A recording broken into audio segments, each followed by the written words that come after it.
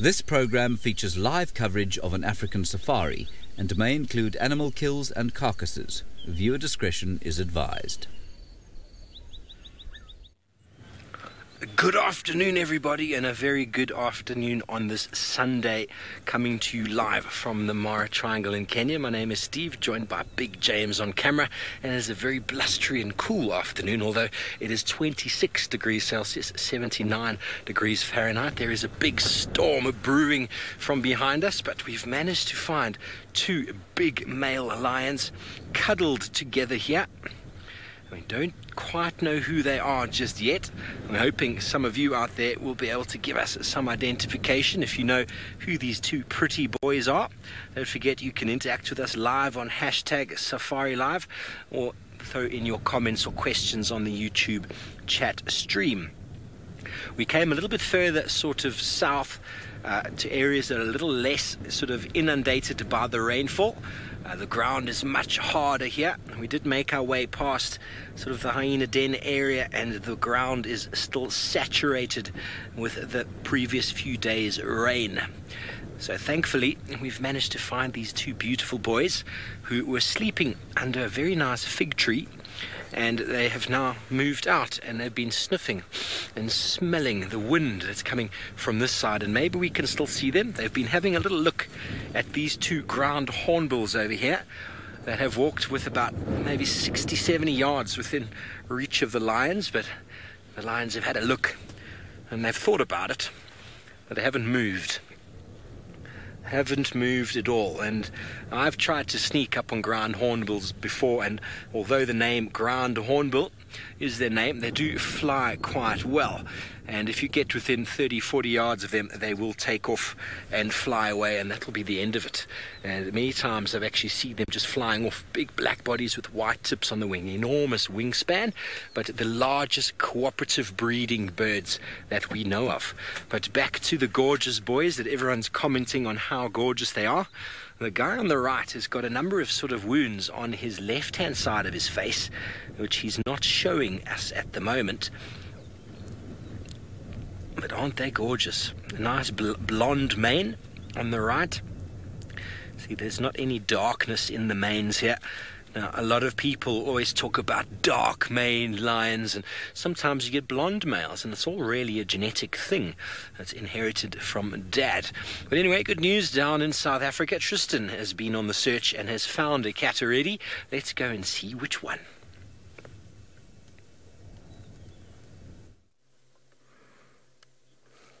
We have indeed, and as you can see, we've got the peering eyes of the old Duke Tingana, who's having a little nap on top of a termite mound.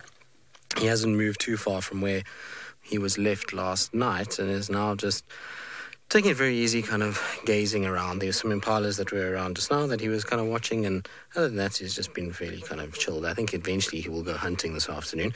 It's just going to take a little bit of time, that's for sure, but it is a very, very good way kind of to start our day. Well, at least I think so anyway.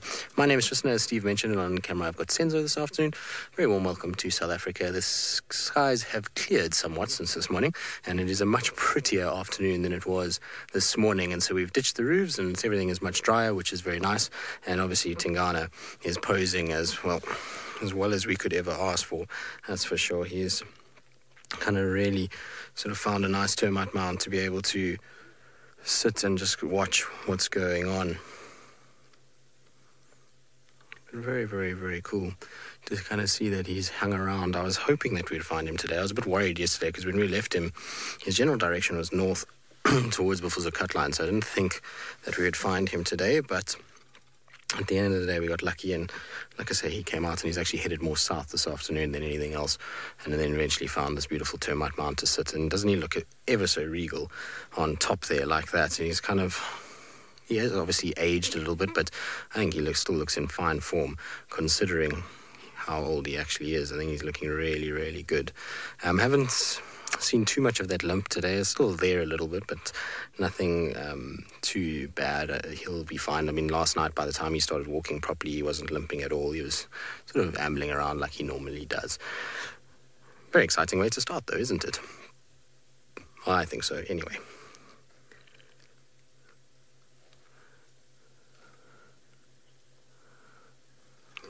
Well, we're going to sit with Tingana for the whole of the afternoon. We certainly won't be going anywhere. And so while we sit with him and see if he's going to make a move, let's send you across to Trishala so she can tell you what she's planning for the afternoon.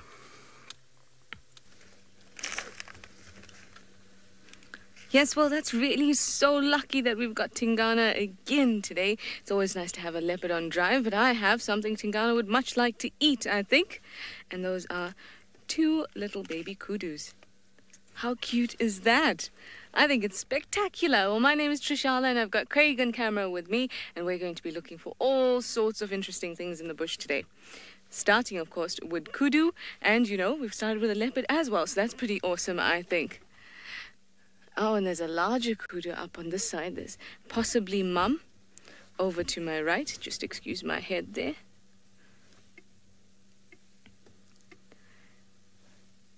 And there were also a few impala that were rutting behind them, or displaying a little bit. But as soon as he knew I wanted to put him on camera, he bounded off as they do. Even this female kudu doesn't feel like showing us her face.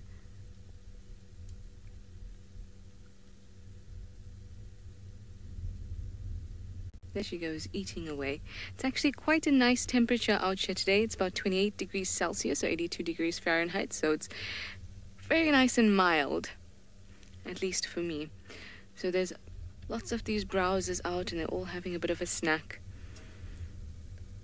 The leaves on trees are still a little bit juicier than the grass is at the moment, so you'll find that mixed feeders, like the impalas, will be eating a lot more of those leaves and then trying to get the nice juicy bits at the bottom of the grasses out too, much like this little guy. Anyway, I'm going to move on, and we're going to have a look in the west as usual for any sign of another leopard. In the meantime, let me send you up to David in the Maasai Mara.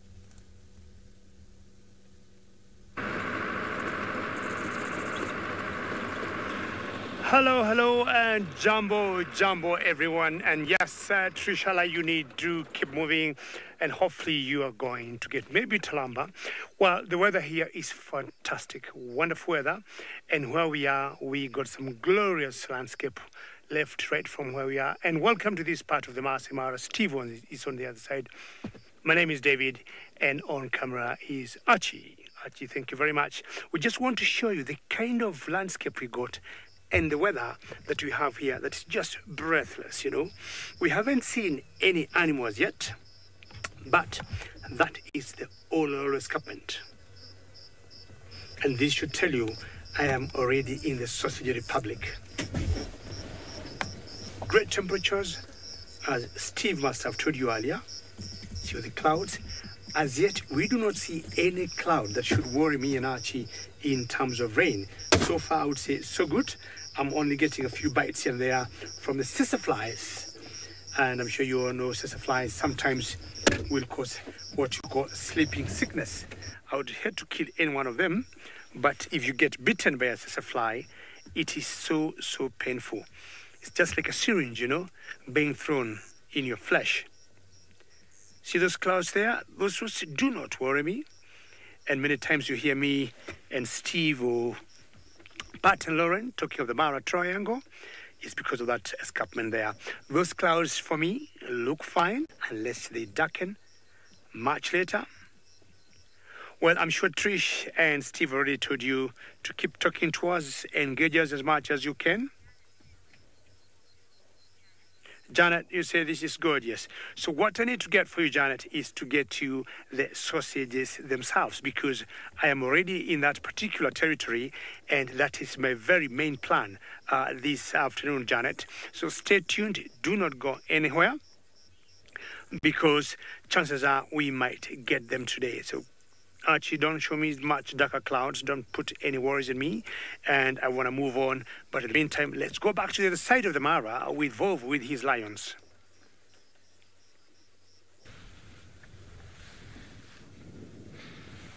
Good job and good luck, Gigi. I hope you do manage to find the sausages. And good news from our side, the storm seems to be blowing in the other direction. But we scanned with our binoculars and you see the tree line at the back there. Wait for it. 3, 2, 1. There's 2 lioness there. And I saw already 2 little ones.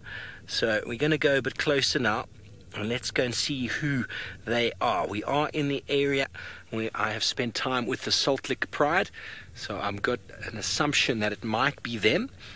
But who these 2 big males are, I'm really asking your guys' help out there. Can you tell me who these male lions are? That'd be wonderful. But let's go see if we can have a look a little bit closer at some cuteness. Would you like that? Cal6, the Kichwa boys are, I've seen them before, they've got a little bit dark in the mane, and they normally are much closer to the escarpment, closer towards Kichwa itself, and we're 30 kilometers, 15 odd miles maybe from there, so I'm not going to guess it's them. I do know those boys, I have spent time with them before, I do not know these 2, so I doubt it's them. If anything, there we go, there's a little young, oh, is it a youngster? Or is it an adult? It's hard to say from this distance. Here's a couple youngsters, one on the left and one on the right. So these are probably dad. There's another lioness on the left. There's at least 3 youngsters. Well, let's go and have a look, shall we? Let's go find out exactly who these individuals are. And then we can get a little bit closer. How does that sound? I'm happy if you're happy. Let's just get into low range. Don't worry, boys. We'll be right back for you here. If you do decide to get up and move, but definitely not the Kichwa boys, that's for sure, and not the Eldonio Payaks, because I know those 2 males. So we're just going to go straight over here. And who is this going to be? I'm thinking Salt Lick Pride. I haven't seen them in some time, but then I haven't been around, have I? It's a bit bumpy. Oh! Beck, you're saying something that I was almost getting to the assumption of as well. Beck saying it could be the 2 young sausage tree pride males that were around with Kapuli. That I was having that thought for a moment, but I really don't know them well enough. I didn't spend enough time with them, but definitely we could be in the right area because they would have displaced themselves. I've seen Kapuli in this area before, just up there against that main road. He was mating with a female. Possibly one of these females, in fact, by the size of these cubs. Okay, it's getting very bumpy here. Oh, there's 1, 2, 3. I've got 3 cubs already. So it's very rocky here. 4 cubs, 3 lioness. Hold on, everybody. A little bit bumpy. Oopsie. Basalt rocks. We're going to stop right there. Let me just roll back off of the rock. Here we go. These little cuties here. Yeah, I thought I had a 4th one. There's 2. There's 1 in the grass to the left of us. He's trying to hide. Hello, youngsters. They're about 4 months old, these cubs. 4, maybe 5 months by the size. And I saw that male lion mating with one of the, I think it was one of the Salt Lick Pride females. It is difficult, I must tell you, everybody. James, the 2 youngsters are playing just on the left. There's a little bit of lion play happening. So it is difficult to identify lions. It really is. It takes a lot of identification, a lot of photos, a lot of ID kits to be able to really get your head around them. Sometimes local knowledge is very, very important, and obviously you viewers at home have got your ability to to get your screenshots and to get all your information out for us and send them through. Unfortunately, where I am in, our vehicle doesn't receive any Wi-Fi, so I'm not able to even check my ID kits. So I'm hoping some of you out there, well, we're looking at the cubs first of all, and because they're so cute, we will focus on the females a little bit once they put their heads up and show us a little bit more action than the cubs are doing. And then we'll be able to hopefully get an idea of them. But it makes sort of sense that they're the Salt Lick Pride, but I really am not going to stake my life on it right now. So far, 3 adults and 3 cubs. I thought I saw a 4th one, but that might have been a rock. They do blend in so wonderfully well with their surroundings, don't they? And here we are, very blessed. Look at this office, look at this view for the day. Lions and the Mara over the backdrop. Look at that. Isn't that just a marvelous scene? Last time I was here, that scene was littered with thousands, hundreds of thousands of wildebeest. And on our way in here, we did pass 3 very grumpy looking buffalo. So maybe these lions, including the 2 big males behind us, will decide to catch one of them for some food.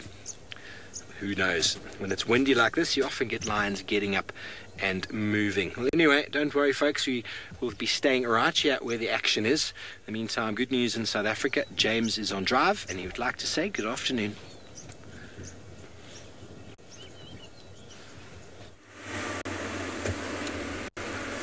We do not have any action yet. Good afternoon and welcome to the Sunset Safari here on Sunday, the 28th of April, not 1919, it is 2019. My name is James Hendry. On camera today, Sébastien Rombi, the greatest French Gabonese Air Force pilot in history, and this, of course, his little friend, Marvin.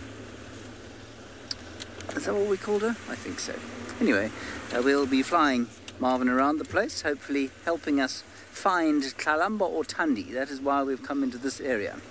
So we're sitting here we're not sitting, we're driving along Central Road, and that is because we had tracks of a female leopard here today, this morning, during that rather pleasant rainfall for those of us who weren't actually out in it. Ben had some rain out here, and he had the tracks. And I think that you'll find that Sebastian will not, in fact, agree that the rain was pleasant. Is that correct? No, not really. Not really, yeah, no. Fair enough. Sebastian insisted that we delay the morning meeting by 15 minutes so that he could go and shower himself and put some warm clothes on. And have a hot chocolate. And many thanks to all of you who said you missed me so much. I missed you too. Righty, the first thing we're going to do is stop next to this vast vulture, which doesn't seem to be on the ground at the kill site. Oh, this is very interesting. Oh, it's a leopard-faced vulture. Oh, that's beautiful. Look at that. Oh, well done.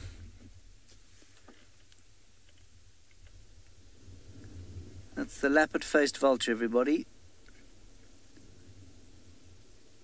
Very large vulture and dominator of carcasses. And then the other bird that was up there was a tawny eagly. Now, this area was where there was a dead steenbok yesterday that Tristan found, and we investigated a little bit later on, and we didn't actually manage to find anything other than the carcass. But the fact that these birds were not on the ground tells me that maybe, just maybe, we're going to be lucky. And there is actually a predator there.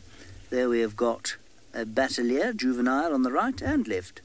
2 teenagers having a Sunday afternoon tryst. Remember those days, Sebastian? Mm-hmm. When you were a teenager having a Sunday afternoon tryst? Hopefully not over a rotting carcass. And hopefully you didn't behave like that one on the left there, in front of your beloved. Good.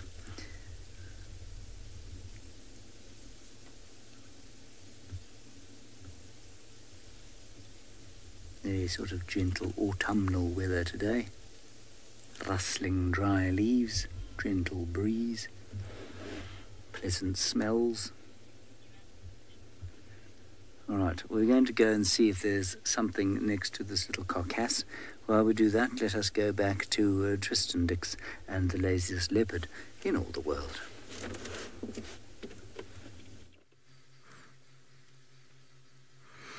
I can agree with James. There's a very pleasant smell in the air after the rain, although I think it's a little bit too little too late. I don't think we're going to see too much green grass kind of coming of it. I'm pretty sure most of the grass has already lost its lignin and is starting to fall over, and with the cooler temperatures and shorter days, the rain that we've gotten now is really not going to do too much, and it wasn't enough to really fill up dams. As soon as we get a little bit of hot weather, it will dry up most of what we had, but at least it's something. It's better than no rain, that's for sure. As you can see, Tingana, who's kind of been quite aware. He's been watching and looking around quite a bit, but he's just sort of popped his head down now to have a bit of a nap. And I think he's going to do much like what he did yesterday afternoon, which is probably sleep for quite a while. And then as soon as it starts to get dark, then he'll start to get moving and start to go looking for any semblance of food. It was interesting watching him last night. He would walk a little bit, stop, walk a bit, stop, and eventually he found a series of holes, much like he did a few weekends ago, and just sat up there and kind of watched towards the holes. And he obviously spent most of the day or night there last night, because where he was found this afternoon was very, very close to where that was. So his strategy at the moment is just to do that, is to find certain holes in the ground that he potentially thinks there's maybe aardvarks or warthogs, and then just sit and wait in the hope that something comes out that he can then surprise it and grab it. It doesn't seem to have been too successful of late, because we haven't found him on any kills, particularly things like big aardvarks or warthogs, but you never know. There must be some method to his madness, and it's probably easier than going around and trying to chase things like impalas and Steiker and Steenbok and the likes. So that's his kind of tactic at the moment, and I'm interested to see what he kind of gets up to this evening and which way he's going to go. He's spent the better part of almost 2 days now, really, hanging around the dam area. We're not too far from the dam, and so it's very possible that he might decide to kind of get up and start moving and heading away from this area, but we'll see how it goes. We'll see what happens and where he heads off to. You can see he's a bit of a celebrity today. He's being photographed by many people, and so he's a bit wide-eyed when the shutters go off. But I'm pretty sure we're going to unfortunately have to make space for a whole bunch of people, and rather do it now, early, before the TV show than later. So we'll probably go meandering about for a bit and then come back. And while we do that, let's send you across to Steve and see how he's getting on with his lines.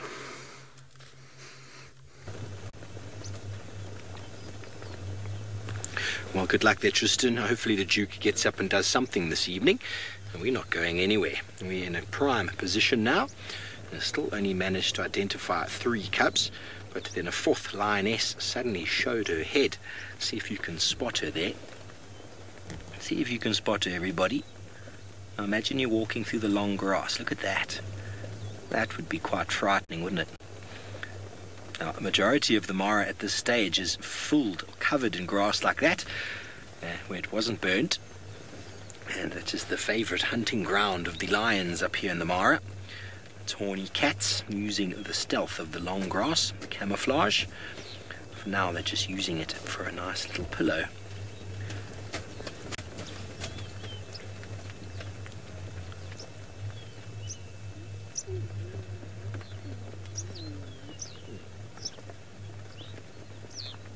Francesca, since I've been here, I haven't heard any information about Scarface or the Musketeers. James, do you have any info on them? No. Haven't heard anything. It's been pretty slow going of late with cats, due to the fact that most areas are quite inaccessible because of the rainfall. So we're in an area that seems to be relatively dry today, but there's been no report of him. Who knows, he might have gone further south. There's a number of WhatsApp groups giving information on the sightings and what's being seen, and it's been a very, very quiet. There we go. See, Mum on the right is becoming a jungle gym, and see if this one's going to join in the charades. So you can get a better look at these lionesses' faces now. None of them have stood up yet. I mean, the sausage tree pride could even come this far if they have been moving. If those 2 males are the old sausage tree pride males, then there wouldn't be any risk, you'd think, to the cubs, but I haven't managed to get any identification features of yet to tell me if any one of these is indeed one of those. So for now, we have got a pride of lions playing in the long grass. Cuteness overload.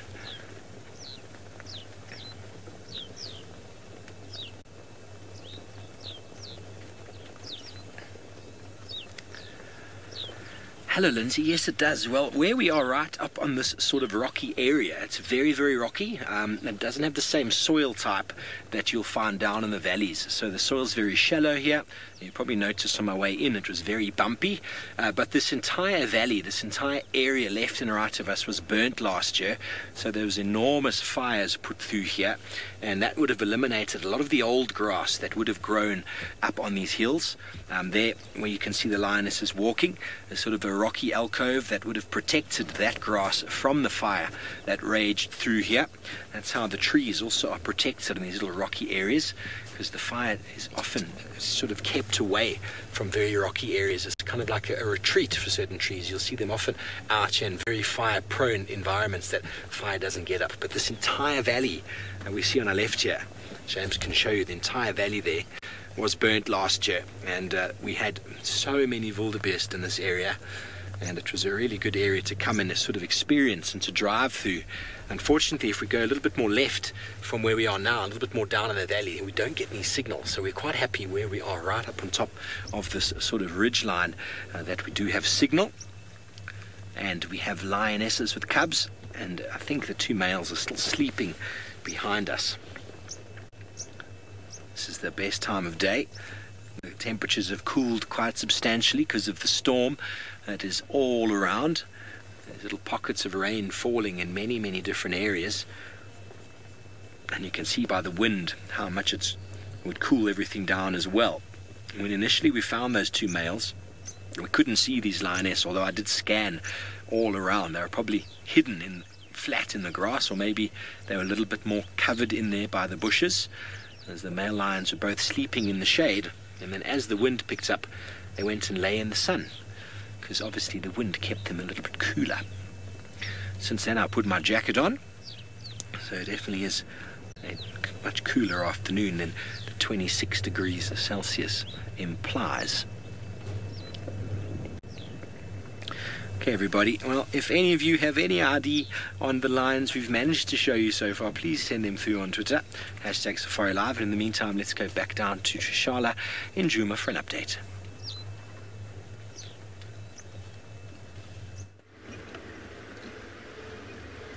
Well, I'm also looking for some sort of cat. I'm in the west and I'm scouring through and I haven't had much luck yet, but I am looking for tracks and looking on the sides as well. The problem is, because of the heavy rain this morning, and you can see how different it is if you watch the sunrise safari, how different the weather is right now. It's bright and sunny. And what that's done is the water has wet the ground and then dried the ground, so it's actually quite hard. So unless an animal is walking with quite some force, or you're lucky in a certain part, let's have a look at these guys, certain type of soil, then you're lucky enough to see those tracks.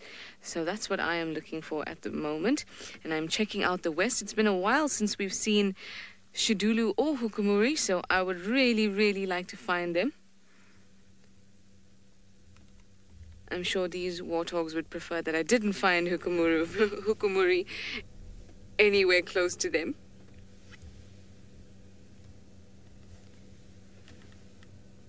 He utterly loves warthog. Maybe I should actually follow them.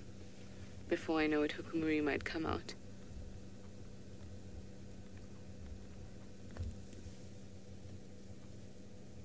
Oh, they've seen something. Oh no. Possibly just better food.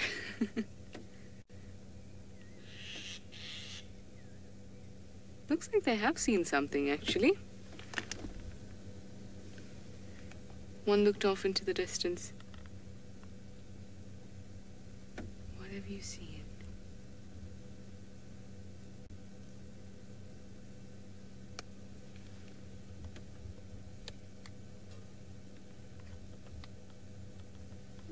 Let me move a little bit forward so we can have a better look. They didn't look like they were looking very seriously in that direction.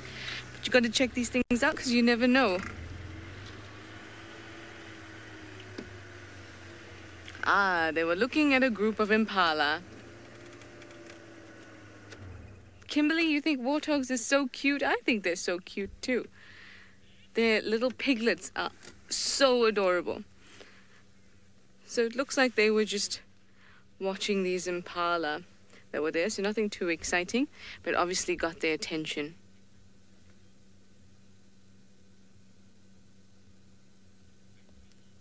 So this is a bachelor group of males.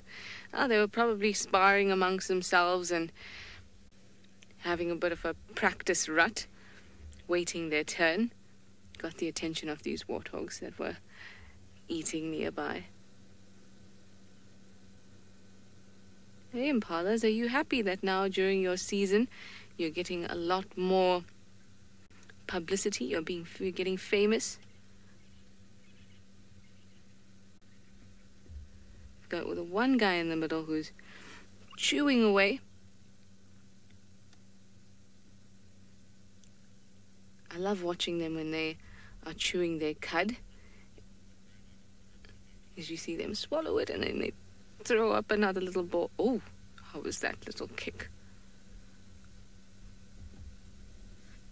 I'm glad to see that these guys are taking care of themselves. You can see the one is cleaning. So often during the rutting season, you'll find males that are... Ooh, that looks like a face-off. Oh, there we go. I love how the ruminating one at the back doesn't care at all.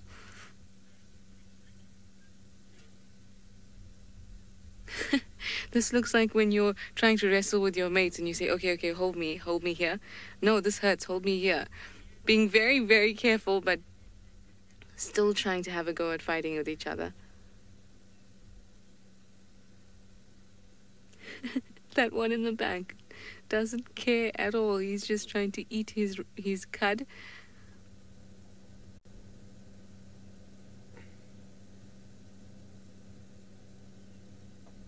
So this little group are obviously males who have not yet found themselves territory. Instead, they've banded together. Oh, how was that yawn? Now, that was actually a really nice display of how the herbivore jaw can't really open in the same way ours can, as in up and down. In the same way, a carnivore's jaw can't move from side to side. And you'll find here, when he yawned, you could see it kind of had to do a big circle because it can't just simply go up and down like our jaws can with a hinge. Instead, it's got to be on a horizontal plane from side to side. I've never actually seen them yawn like that, and it's the first time I saw a really nice example of that jaw movement.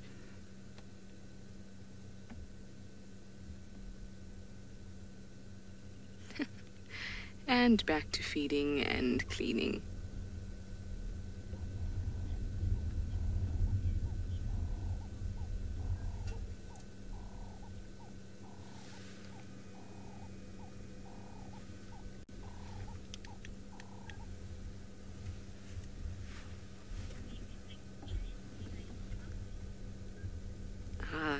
Gremlins are getting me these days, and I hate it. But I will defeat them. In the meantime, let me send you over to James, who's not having the issues I am.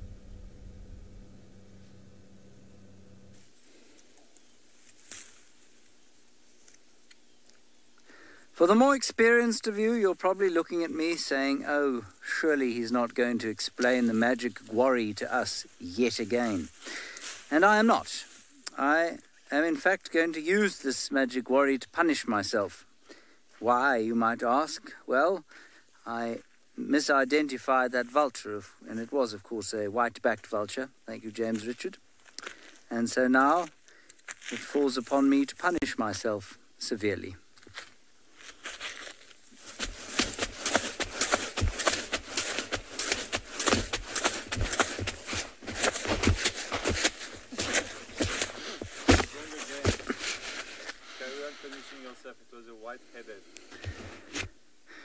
It was a white-headed vulture, correct, yes. What did I say? White back.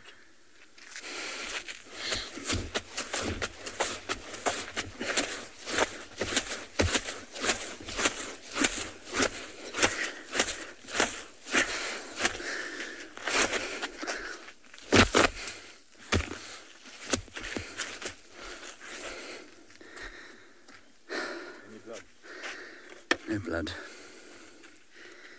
And I'll show you the difference between the two. 3, in fact, now that I've made 2 mistakes.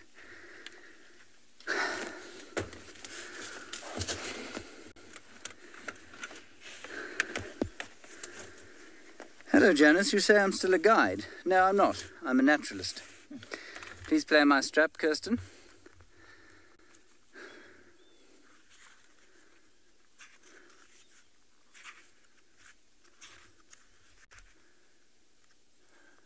Right. Now, what we had, of course, was the white-headed vulture over there. It looks, at first glance, vaguely similar to a lappet-faced, but really an inexcusable mistake from somebody who's been around here for as long as I have. Those are those two. And then the white-backed, of course, well, you all know that one. I didn't actually think it was a white-backed, I just mistook the white, you know, and then it was a slip of the tongue. There it is. Right, I feel quite exhausted after that. Self-flagellation. Obviously, if I'd had a spiked whip of some sort, I'd have used that. James Richard, you said it was a bit unnecessary. Well, that's very kind of you to say that it was unnecessary. I don't feel it was. I feel thoroughly embarrassed, and I think I should. I think I should feel embarrassed, and I'm hoping that the severe pain I feel all over my body now is going to help me to remind myself not to make that mistake again. Good. Right, so we've come down here because we thought we heard some impala alarm calling. We checked out the carcass. It's exactly the same place as it was yesterday. I don't know why the birds aren't feeding on it. They definitely have been feeding on it, but now they've left it. We heard some alarm calling, but it seemed so far away. So we've checked Chelapan, which is just north of us. We're now going towards Twin Dams. Haven't found any tracks, but we are certainly doing our best.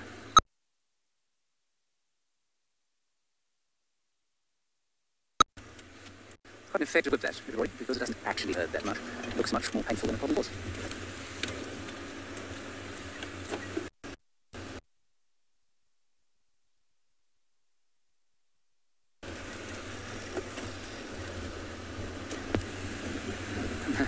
I believe the gremlins are now punishing me, so we'll go back across to Steve in the Maasai Mara.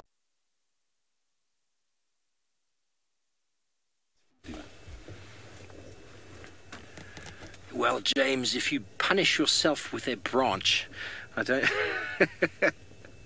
I wish I'd seen that. I would like to go back and watch a replay. I'm sure all of you are going to be uploading into the Twitterverse some wonderful images of James beating himself. Maybe we need to do a little GIF, however you call it, a GIF, a little repetitive little images. Please, everybody, would you send one of them through?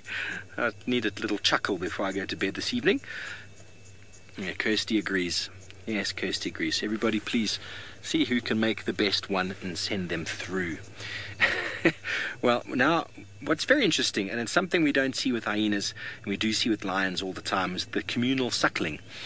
This lioness who's been there in the same place the whole time, I noticed she had some suckle marks, but the 2 cubs, at least 2 of them, one was just playing, were suckling on the first lioness you saw them playing with, and now they've gone over to this one and she's allowed them to suckle as well. It's one of the things that lionesses will do, communal suckling, because they're not generally related. Well, for the most part, lionesses are always related, and generally also breed at a very similar time. You've seen the baby boom that's happened here. It's happened in the past. Lionesses are often synchronized breeding so as to maximize the number of cubs that will actually make it to adulthood. And they don't mind suckling each other's youngsters. It's my sister or my daughter's cubs. Essentially, there's relations there, and it's that unselfish gene of it is my genetics going forward. So it's something we see in lions all the time, but we do not see it in hyenas. And, well, it's a little bit interesting, the dynamic there, isn't it? And, well, one of those is a boy. I could tell that. He was getting quite feisty with this lioness that's lying with her back to us.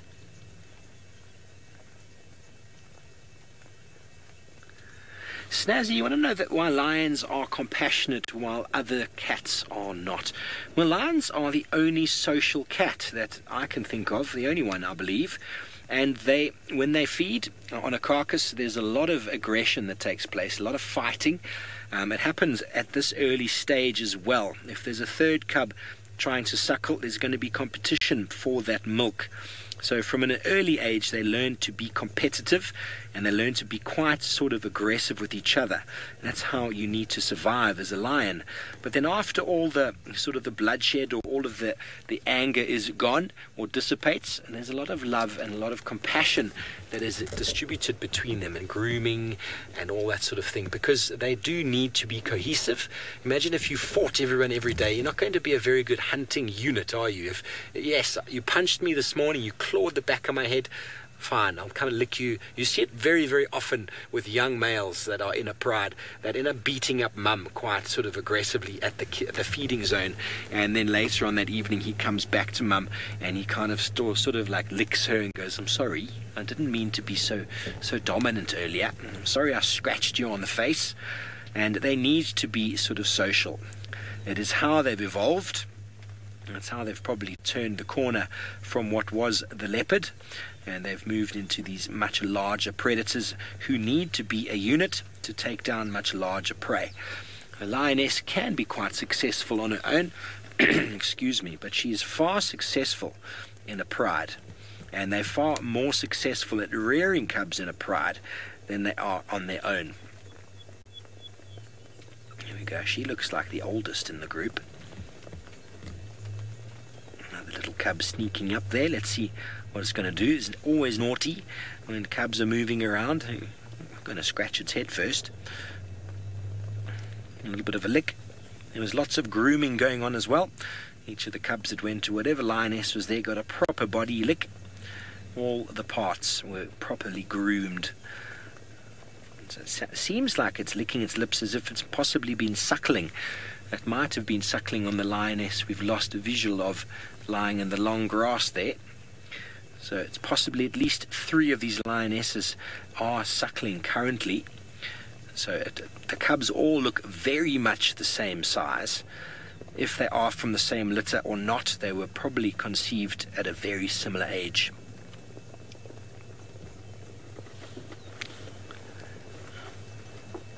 Hey Jessica, that's a great question. I mean, I've never physically known a lioness to say, or for them to go and look at each other and kind of pull straws and go, who's got more milk? It's all about the lioness's need to eat. If she's got food, if she's hungry, she's going to go hunt. It is just the way it works. And if those cubs haven't suckled yet, well, they'll have to wait until she gets back. But the whole cycle of it works is in that each lioness has the potential to stay behind at any given stage. You don't always see them all going off, and sometimes they do all go off, but then often you'll see them coming back like this to a communal sort of area. Maybe these cubs have been stashed in that little rocky area for the evening. The lionesses are out maybe hunting. I don't think they were successful. If they were, it wasn't a very big meal that they had. But it means that any one of the lionesses can stay back if she has cubs at the time, or at least is nearing having cubs, because they start producing milk before, obviously before they give birth. So each of the lionesses is able to look after the cubs. There we go. You can clearly see the spots on them now. That one looks slightly smaller than the other two, but they are all very, very similar in age. The one in the middle being the young boy so far that I've identified. We'll see if we can identify the other two. Everybody, David is about 7 or so kilometers southeast-west of us. He's on the search for the sausage tree pride.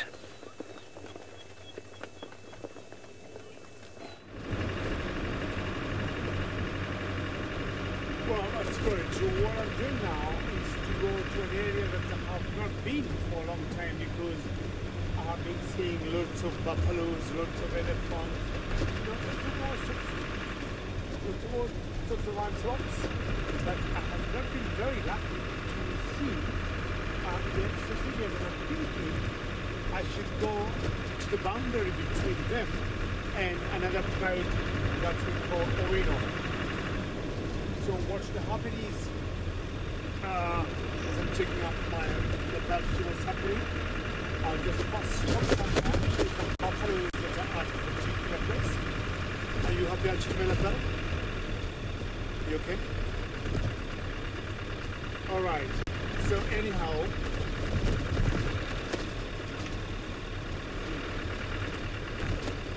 I think there could be something with my account, so we just check what could be the problem. I just want to make sure. Okay, let's first take you to Trishula as we find out what could be your problem where we are. Look at some of these leaves. Gremlins are all about, I see. Well, I'm really hoping they stop with me and that I've had enough of me.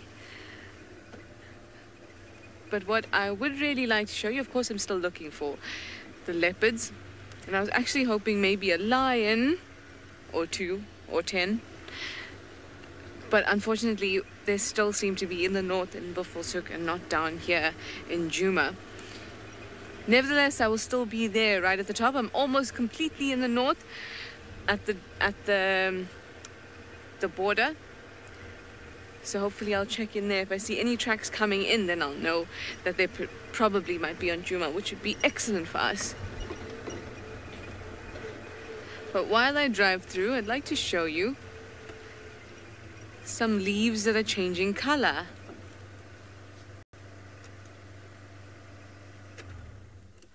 This one is a nice example. Seenak, you'd like to know what I think is the cutest antelope in the bush? My favorite antelope in the bush are kudu. I love kudu. I think they're beautiful and handsome, and the colors are spectacular. Just like the colors of these trees. Now, the tops of all of these trees are starting to kind of wilt, and you'll see that they're all changing color. Now, it doesn't really happen in the same way as it does in the northern hemisphere, when you get those whole deciduous forests that change color when autumn comes round. But here you can see that they're kind of dried up, and they've got that yellowy orange color to them. And almost all the trees around at the moment have these colors, and you'll notice that the one that you're looking at now, which is a combretum, gets nice and yellowy before it gets brown and falls off. Whereas the round leaf teak, which is just at the bottom of that combretum, there we go. You can see that there's still some green leaves, and then it goes yellow and then red. Towards the bottom of your screen there, you can see a few of the redder leaves. And then it gets black, of course, as it falls. So you can see that the seasons are most definitely changing. And you'll see it a lot with the combretums as the color changes. It's a really pretty warm color, and there's also some marula trees that have been changing a pretty color as well. If I find one of them, I'll show it to you.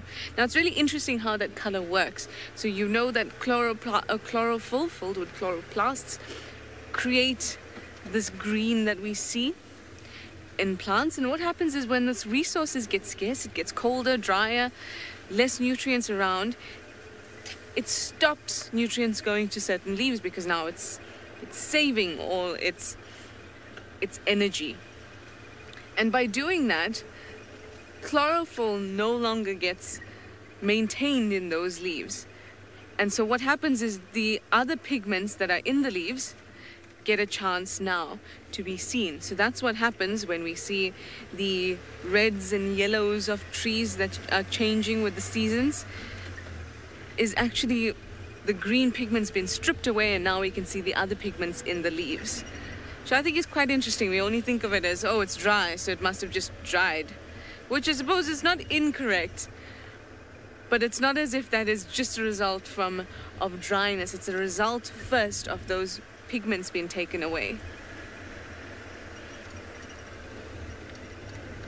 I am heading into the sunset at the moment. Oh, please get off me. There we go. It's nothing like a bit of a fly-type stingy thing. All I know is it stung me, or it bit me, or whatever it did, but it's itchy now. Oh, I'm going to itch you. Now things going to become itchy. Now you'll feel itchy. But in the meantime, I didn't quite get it. Well, we've unfortunately had to leave Tingana because it's just chaos there, and my blood pressure was starting to rise, and so I thought better of staying there before I got irritated and upset with somebody. And so we're now waiting for all of them to cycle through so that we can get back to Tingana just now. But as we kind of left, we bumped into a terrapin that must be very lost at this stage, because we are now kind of in the middle of the Mulwati, nowhere near any water, to be honest. And this poor guy is kind of walking around now. Aubrey's calling me again. Go ahead, Aubs. That's what I hear.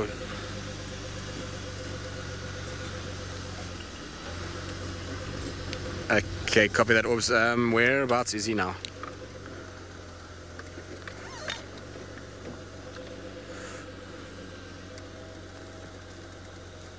Okay, copy, thank you.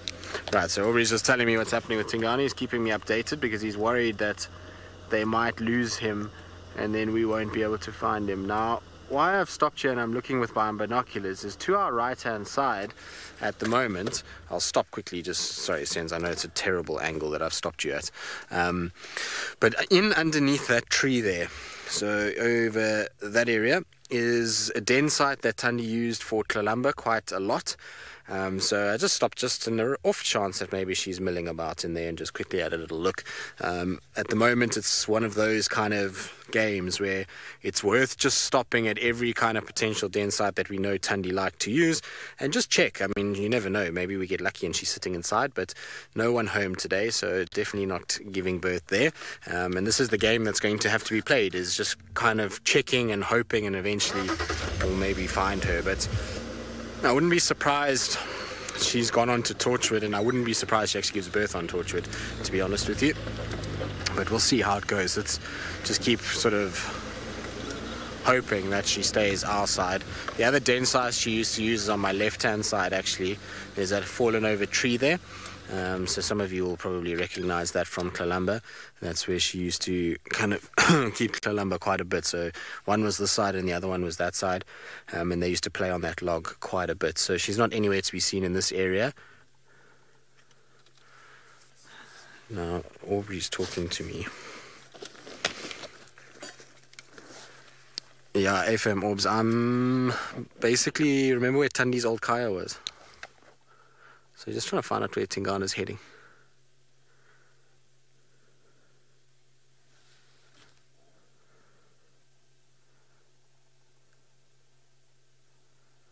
I'm just listening now.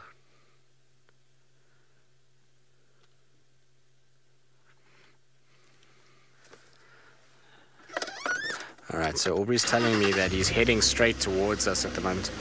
Alright, copy that, Orbs. Yeah, I'm just on the southern side of that little dip, well, that little drainage line. So I'll try and head roughly towards central, see if I can pick up your audio.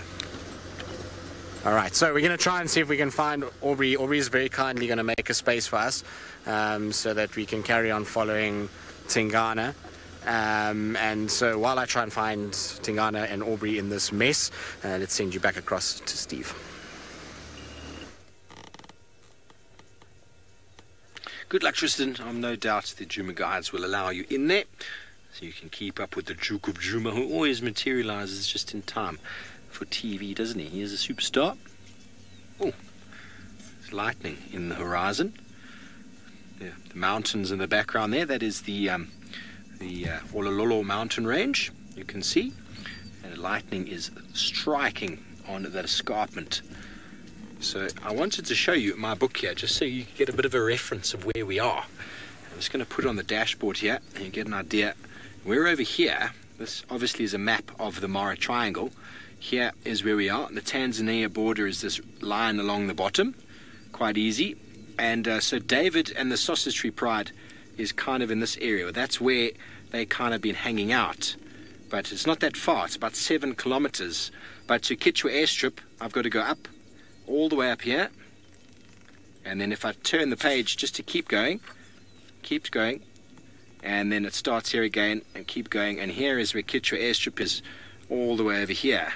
So the Kitchwa males, this is where I've seen them spending time. If they've come further south than that, I'm not sure. But we're in a very, very different area from that altogether. So I'm just going to go back to the first page You can get an idea of where we are. So my first initial guess of about 15 kilometers, we're about 20 kilometers from Kitcho, which is not an enormous amount of distance for lions to travel, but I doubt those males would have come down this further south. The females seem to be a bit more fluid in their movements, but the lion dynamics out here is also quite crazy. Last time I said the lions were nowhere near any of the territories anyone was saying they were, and now I'm back again, and well, this is the first lions I've managed to find, apart from a pair of lionesses that were walking up our road towards our camp last night, and right in front or next to FC, a lioness last night while Steph was brushing his teeth just outside his tent.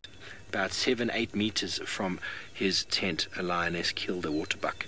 Sammy Jane, you want to know how lionesses don't injure their teeth when they are fighting or when they are killing? Well, how does anyone not injure their teeth?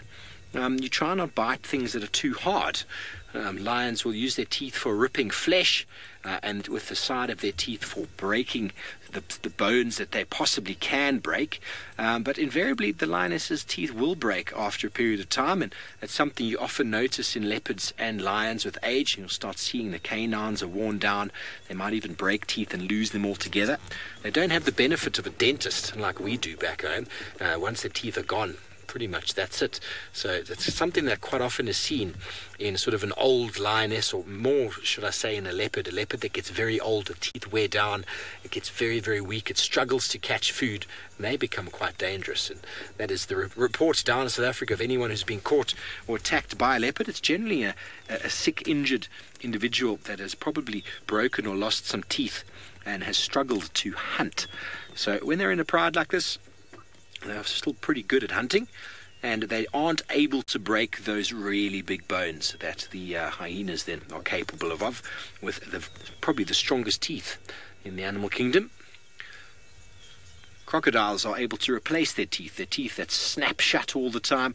Once one of those teeth break or fall out, they've got another cone of a tooth busy growing right underneath the first one, which is quite incredible. It's obviously due to the fact that their teeth are quite brutally used during their life.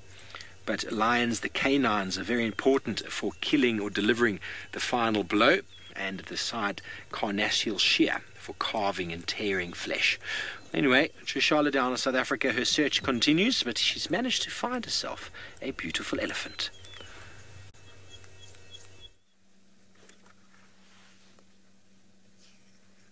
I finally found what I've been looking for. It's not exactly the leopard, but I've been looking for these elephants too, and I'm so glad to see them. And we have a little one amongst them. Hello, little one. I think this might be a mum off to the left, slightly bigger female. And there's also a youngish male bringing up the rear. Cute little family. Oh, I've missed them so much. Oh, this one's got a kinky tail.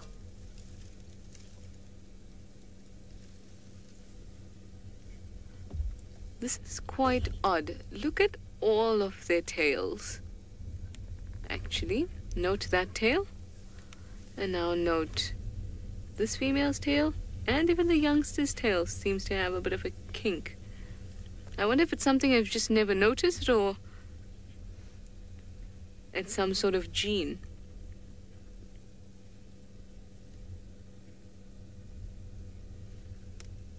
Now that tiny one that you're looking at, you can see there's little tusks slightly poking through.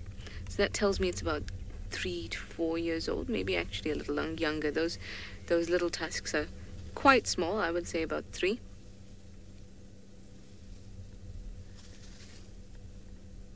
And it's quite a small group. Now you'll see this often in a herd. They'll separate from each other to feed and other things, and they'll often do this even though their home ranges are massive.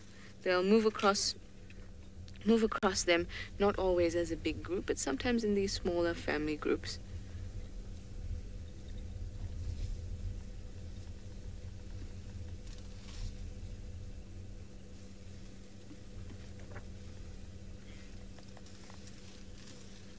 Very sweet. I see they've been moving on to trees, much like all of the animals at the moment. The herbivores that are around seem to be moving about and eating from the trees a little more often as days go by. Hello. Oh, and they didn't even come to say hello, these ones. I love when elephants come close to the vehicle and don't just say hello to you. These ones are very relaxed.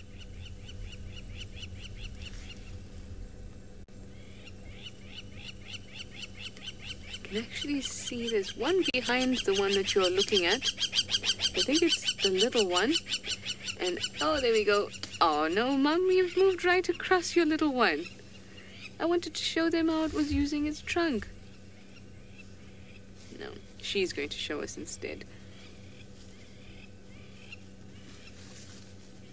Highly dexterous in pulling off all those tasty bits from that.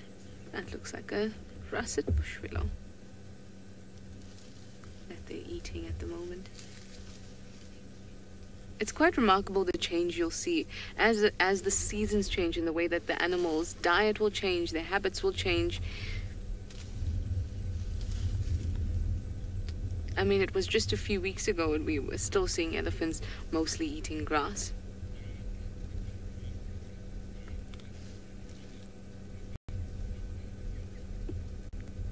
I'm looking forward to seeing how their dung changes. I love looking through it and seeing the differences. Hello, little one.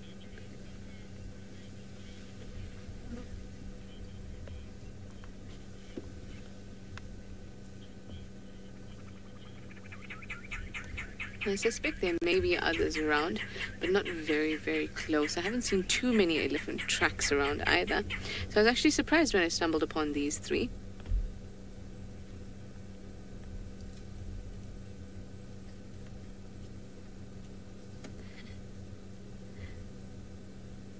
They're lovely. I hope I'll be able to catch up with the rest of the herd if there are more around. I really hope there are. Anyway, let me keep on going. I've done my border patrol here a little bit. In the meantime, let me send you over to Tristan while I keep looking. Right. So we're still with Tingana. Well, we've rejoined Tingana, but he's heading to where we were looking just now.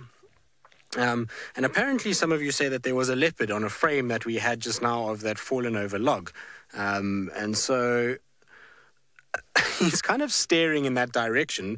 I honestly did not see a leopard, and neither did Senzo, which has got the sharpest eyes of all of us. But maybe it was just hidden there and I just missed it completely, which is going to be surprising. But the way Tingana's behaving, it's possible that there could be another leopard here, given that there was the way he's been sniffing, and he's just stopped and stared, and he's heading exactly to where we were framed up on that log just now, where I was showing you that Tundi has another den, or has had another den before.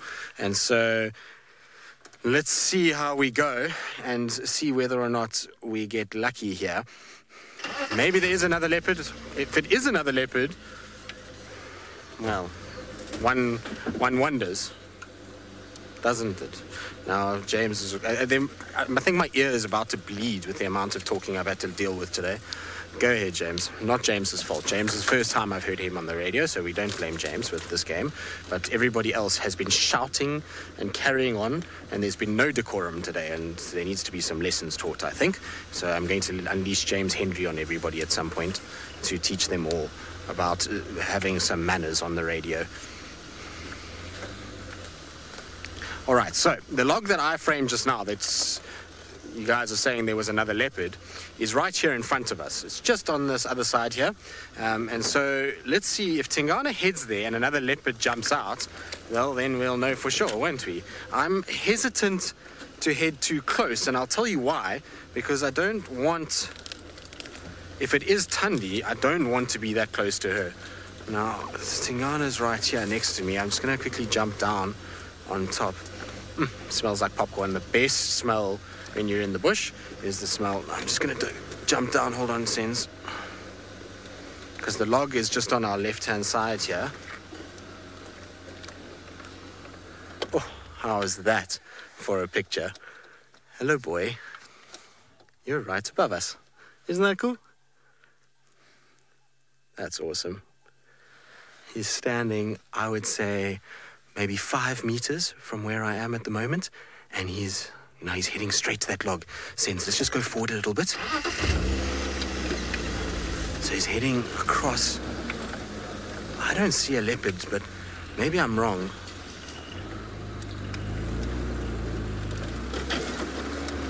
No, he's walked right past it, and he hasn't interacted with anyone. I don't see another leopard coming out.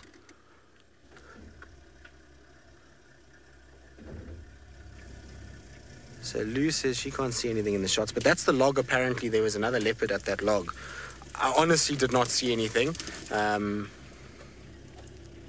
But it's possible, I suppose. I just don't want to lose Tingana. I'm going to just go up and around, back to where we were when we had that first shot. And try and see if we can get some sort of view of what's going on here. Is there any screenshots, Kirst, of this said leopard? And it's, or any sort of...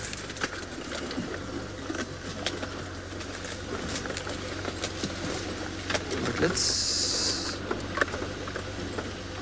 Right, so I believe Kirst is saying she's looking on the replay. She can't see anything. So I don't know, maybe... So Tandi's just been found, but not here. So she's been found not far from where we are. James, I think, is heading in that direction. There's Tingana's way off. If there was another leopard here, there's no ways he would have gone as far. No, there's definitely no leopard there that I can see. No. All right, he's gone way too far. And like I say, if there was another leopard, there's no ways that other leopard wouldn't have noticed him or him notice the other leopard. The ability to smell and pick up scent is very, very, very good in these animals. And so there's no ways, I'm afraid, if there was one, that Tingana would have missed it. But anyway, we've caught up with Tingana now. He's mobile straight down Mulawati, which is not good for us because he's going to probably cross off this property rather quickly if he keeps up the pace that he's walking at the moment.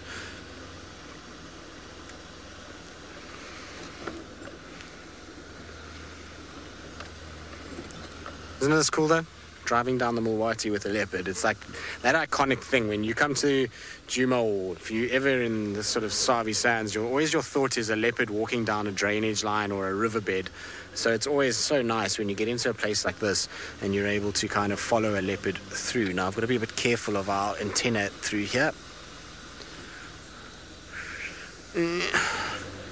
Let's just go this way a little bit.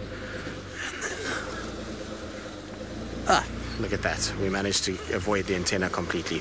Good. We're going to keep up with Tingana. We're going to keep going. Hopefully James will get to Tundi in the meantime. And while we do all of that, let's send you across to David in the Mara with some ground.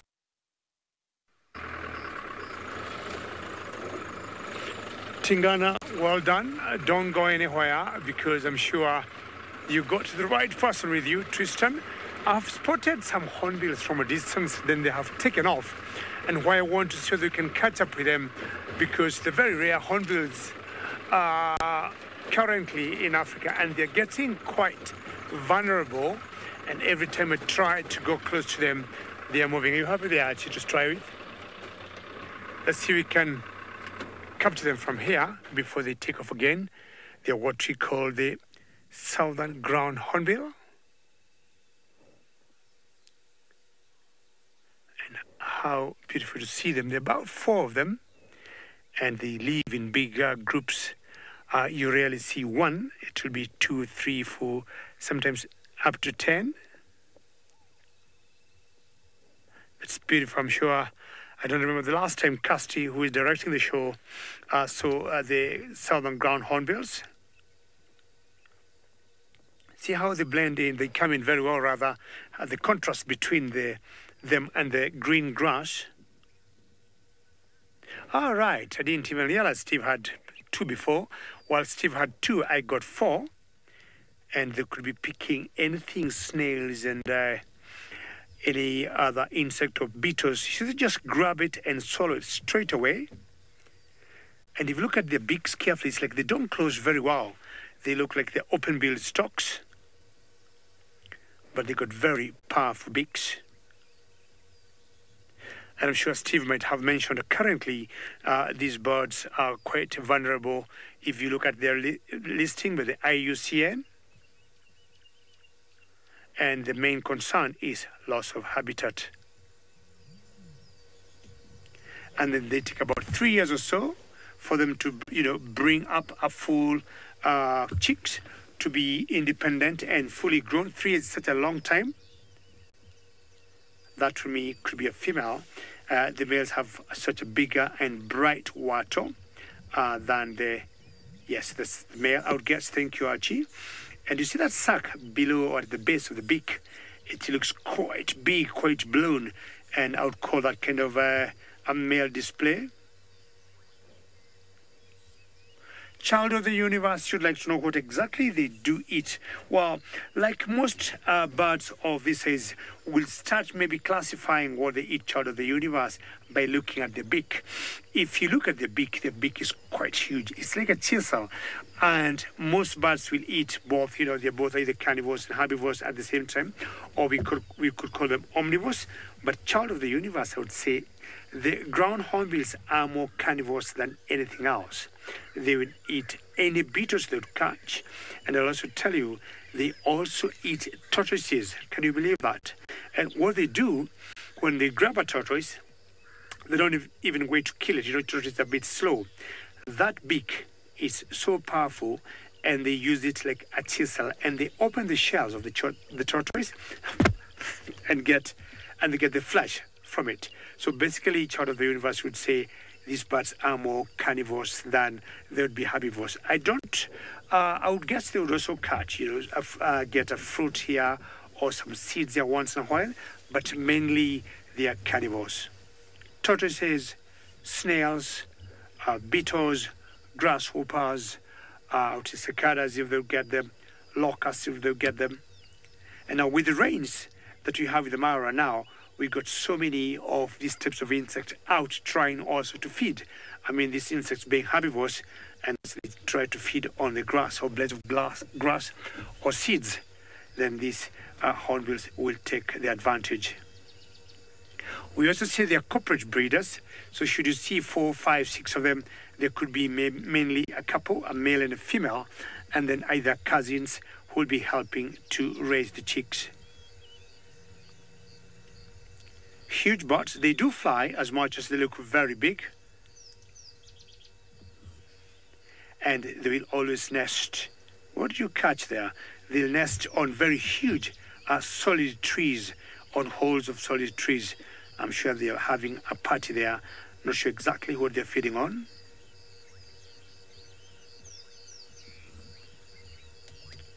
When you look at the base of that red wattle for the females, they have a bit of bluish, pinkish.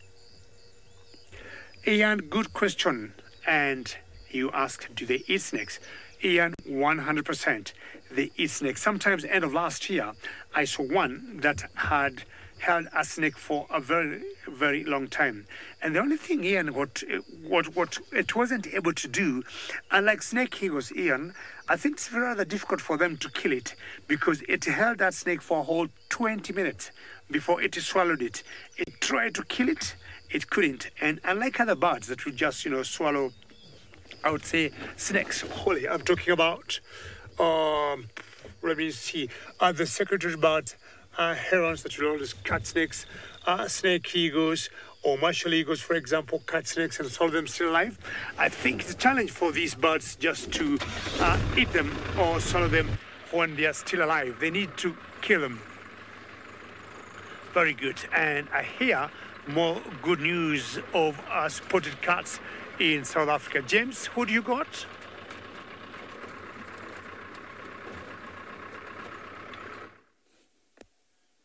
Hello everybody, there is the spotted cat, and well, let's see if James Richard can identify, or any of you can identify this cat from there. I know who it is because I've seen her face. But it'd be, I bet there are a few of you who could actually identify this cat from just what you're seeing there. Now, we are surrounded by impala here on both sides of this cat. And I believe that Tingana is heading straight towards this area.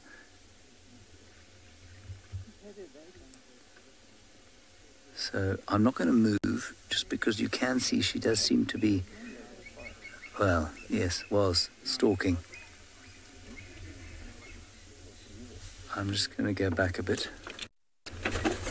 There we go. Guys, I think you should have a step. Left. No, she's there. Left a bit. Yeah, she's in that gap. Up.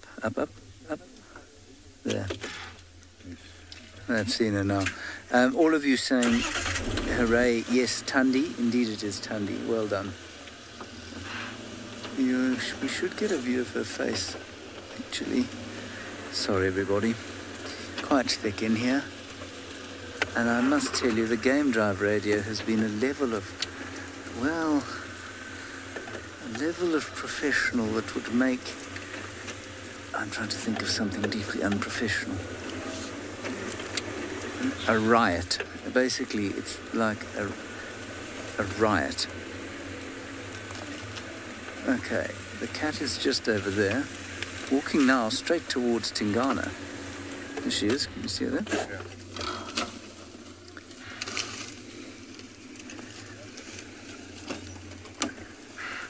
You can hear the impalas are very much the wiser of her presence now.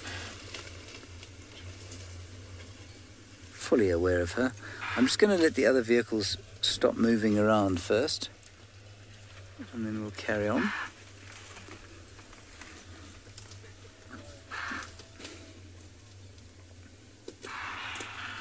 Quite possibly Tlalamba also in this area. I've heard Aubrey say, yeah, they've got Tlalamba there now as well. Let's go. Yeah. Look to the left. Tingana is now running this way. Just to the left here, another leopard went running. Just in there.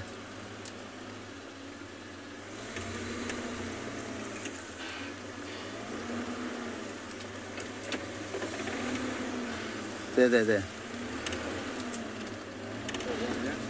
Got there. Okay, let's carry on with Tundi. Tlalamba is to the right.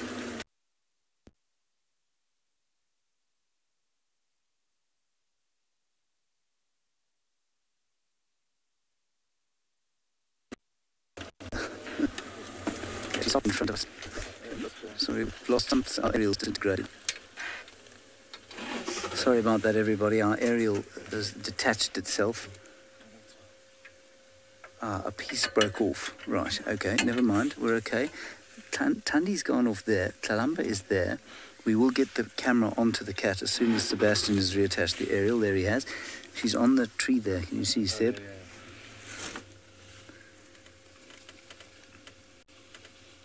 Beautiful. Hello, Kitty.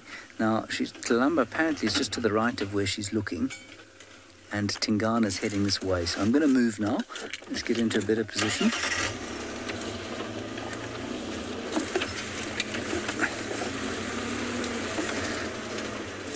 All right, Trist is coming this way. Let's go back to him now with Tingana.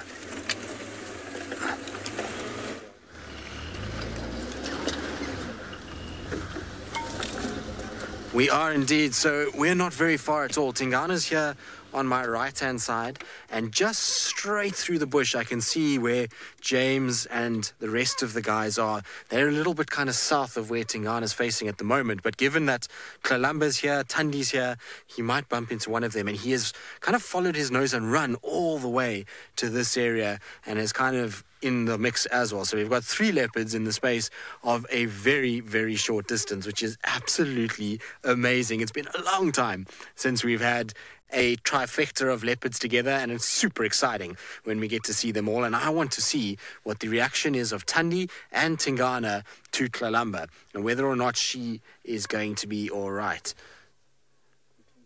Right, now I believe James is with Tundi, so let's quickly send you across to them.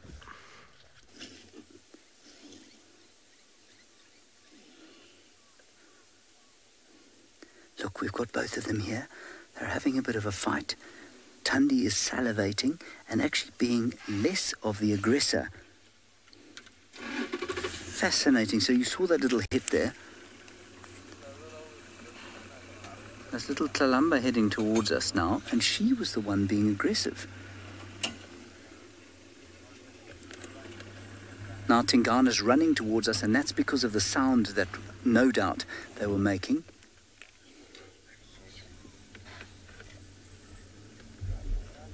Tingana's coming right here. I'm going to wait where we are because we've got Tlalamba now just 3 meters from us. Let's quickly go to an unscheduled, fast as possible.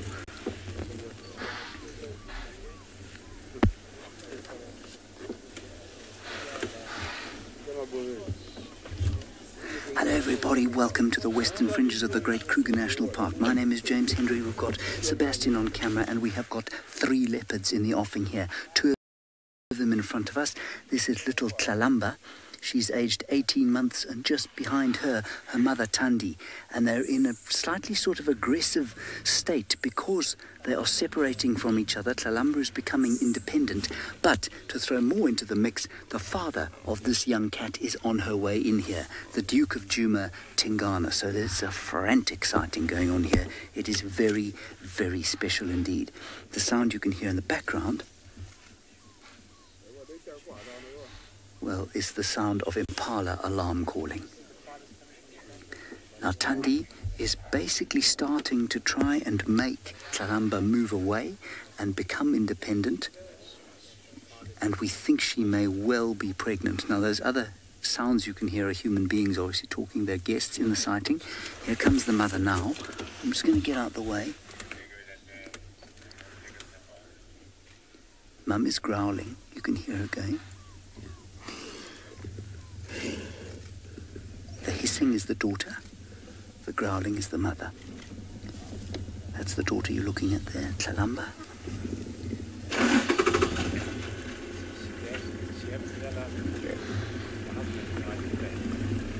Now we've got the father coming in from the right-hand side of your picture. I haven't seen him yet, but he'll have been attracted by the sound of this fight.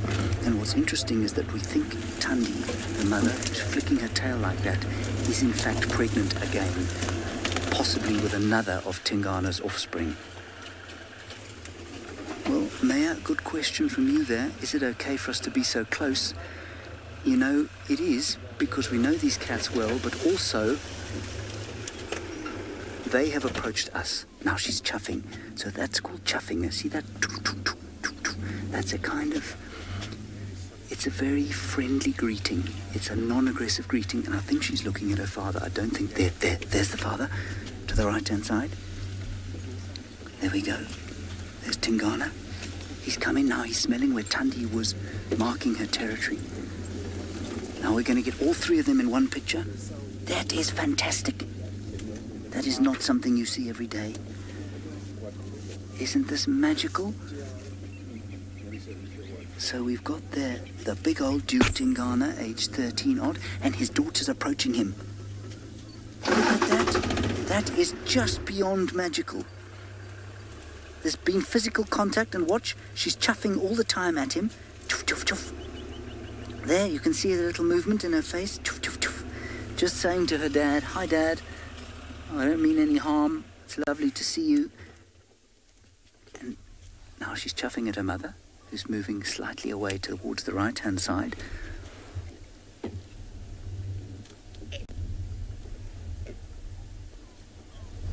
He's also growling.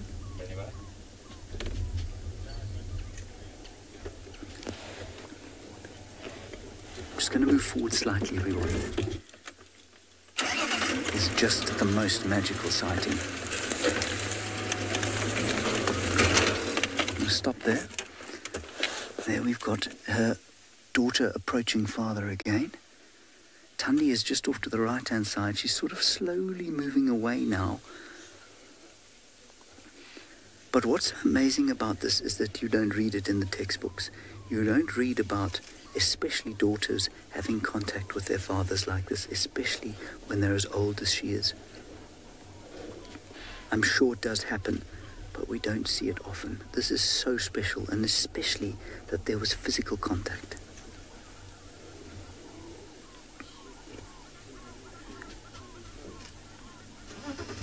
Holly, you say this is amazing. Yes, it absolutely is quite stunning. Now, daughter's running after mum. I'm going to move again once Tingana's finished his flowing grimace. Yeah, now little Kalumba's running after her mother. Oops, the daisies. We're parked on a small stump. Let's try and get out of here. Isn't this amazing? Now, we've got another vehicle in the sighting, or standing by there. It's Tristan, and we're going to go across to Tristan now. He's got Tingana, and we're going to try and follow Thandi and Kalamba.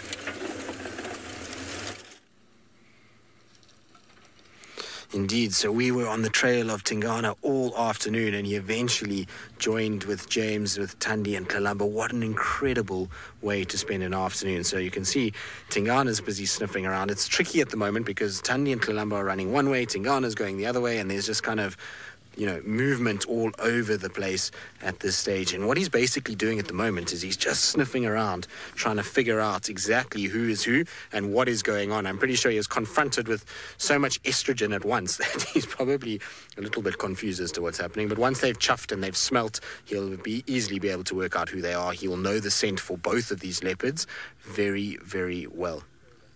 So, Linda, whether or not he knows it's his daughter is obviously debatable. Essentially, yes. And the reason why is because all the time that she's been alive, she leaves a chemical signature behind, which essentially will Tingana will know that signature, and he's bumped into her periodically through her life. And so he's gotten used to that smell and knows that that's not a threat to him, and as a female as well, is not going to be a threat to his territory later. So he's quite fine with her. He knows that scent very, very well. And on top of that, then you've got, the fact that he knows Thandi's scent too. I'm going to just try and reposition slightly. Trying to see where he's going. The problem that you have with leopards like this is that they often will try and move around. Now he's just through this gap, so it shouldn't take us too long to get a view of him. We just need to kind of turn through this area here. Now, hold on, Sens, let me just go straight this way. Listen. Right, so that was him telling everybody, I'm the boss here. He's telling Thandi, he's telling Kalamba, this is my area, and that sawing is to tell that he is the dominant male and in charge of what's going on here. Look at that. Now, to get 3 leopards in a single sighting is just ridiculous. Now, Tingana looks like he's going to follow in behind Thandi and Kalamba, and it sounds like James is still with Kalamba, and she's chuffing away at Thandi.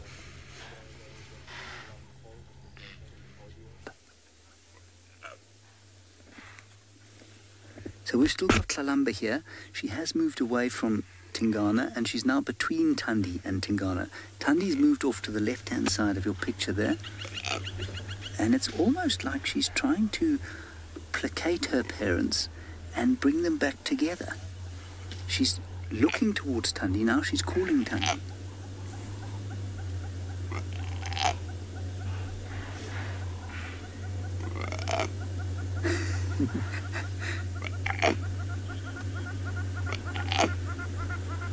And she was doing that straight towards Tingana as well, who you've just heard sawing.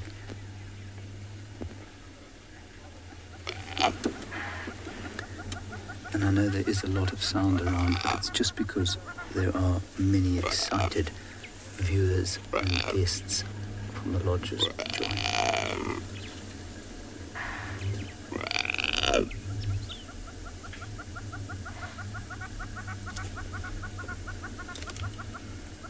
Now looking towards her dad.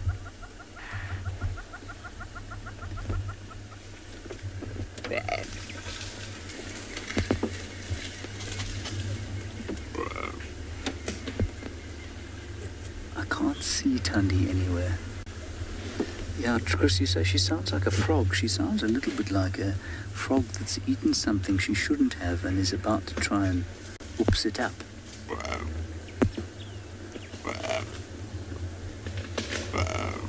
can't see either of the other two. Only got Tlalamba here. I'm just indicating to Aubrey where they've gone.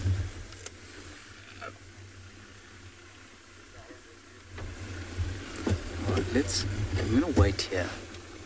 I don't want to move just yet because it's quite difficult to figure out exactly what's going on. So there goes Tlalamba back towards her mum. But isn't it interesting that she's following her mum, who showed her nothing but displeasure and aggression with those growls and salivating and then marking and scraping, and her father showed none of the same. In fact, I've never seen her dad not growl at her when he's been close by. It's the first time I've seen him react like that. Okay, I think we should move on. Let's see if we can catch up. Huh. Absolutely fantastic stuff. We are, of course, in the Western Kruger and the Sabi Sands, and that is the area most world-renowned for great leopard sightings. The little ones lying down. They're both there? Oh, well done. Okay, so Sebastian says that they are both there. Yes, we can see them both. Say when, Seb. A little bit more. Thank you. There we go. There you can see them both. Sorry about the trees and bushes. So that's Mum looking at us. Can you hold this one, James? That's the one. I'm just going to move this bush out of the way. Thank you.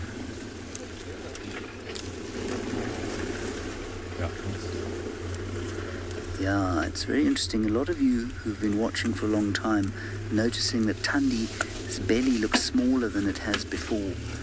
We all thought she might well be pregnant, but many of you saying that her belly looks a bit smaller. Yeah, I have to agree.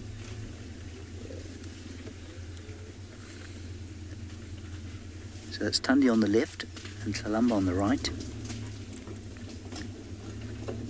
And a number of you wondering if she has a den around here. Maybe she's given birth. Well, that's possible. Certainly possible. We'd be round about the time. But we'd expect... Yeah, we probably wouldn't see necessarily that she's lactating. It's early. It's early for her to have another cub if she does have one. There's Tingana. He's marking his territory with a sawing call as the sun sets.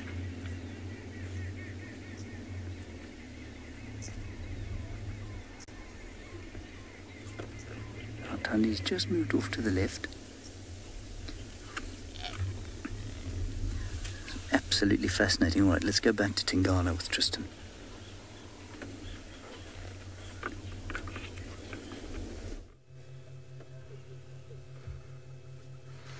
Well, Tingana's still sitting where they originally met, and he's looking in all the trees, very hopeful that he's going to find himself a little meal that maybe Tandi or Tlalamba might have had, but I think he's going to be disappointed. I think this was just a circumstance thing that they all came together, but he's let out a few saws once again, and it looks like he might go following the two girls to go and see what they get up to and figure out what's going on. But what an incredible sighting. To see 3 leopards in the same spot is really something you don't see every day, and we've been absolutely spoiled by the fact that we had them. Now, I'm going to try and see if I can follow him.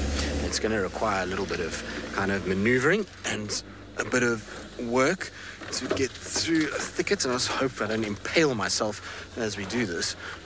So lots and lots of stumps in this area, so one needs to be a little bit careful about the way that we do it. But pretty sure he's going to follow the ladies, and I wouldn't be surprised they all end up at a big pan that's close by for a drink of water in the afternoon. I think everybody's realized that they're not a threat to one another. That's why we're not seeing too much aggression from Tingana. He's most certainly kind of relaxed quite a bit since he first arrived. I think when he first heard all those shouting impalas and probably heard the chuffing of leopards, he probably thought to himself, well, there might be an intruder or something like that, and so that's why he's run in the way he did. And now he's kind of figured everybody out. I think he's going to calm down a bit. We've got to try just get around this little thicket, and then we should be able to get one last view of him as he gets through this dense area. It really isn't easy negotiating some of these sections. So James is just here in front of me, and Tingana should be coming out somewhere on our right-hand side. Sens, you see him? There he is, on the termite mount. I'm just going to try and see if I can get us one last sort of view. He's lying down now on the mound, and I think he's happy to sit there. I'm just going to make sure I don't, like I say, decapitate myself or Senzo as we make our way through this. But there he is, looking as regal as one could ever imagine.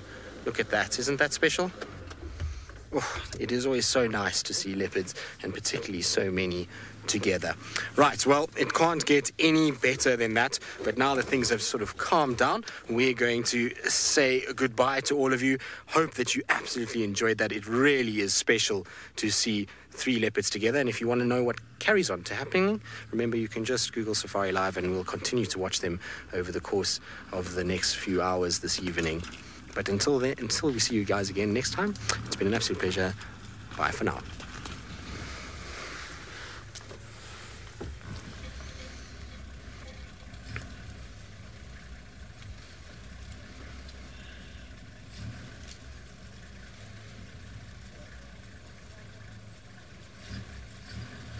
Well, that was chaotic in many ways. It's been one of those afternoons. It's been a crazy, crazy afternoon. It was bound to happen that we were going to get an interaction between Tingana, Thandi, Tlalamba at some point. It had to kind of go the way it is. And I believe the guys are telling me, I only saw a brief glimpse of Thandi just now as she walked, but the guys are telling me that she looks like she's very empty and that her milk pouches are quite full. So I wonder if maybe she hasn't given birth somewhere around here. It will be very, very intriguing if she has.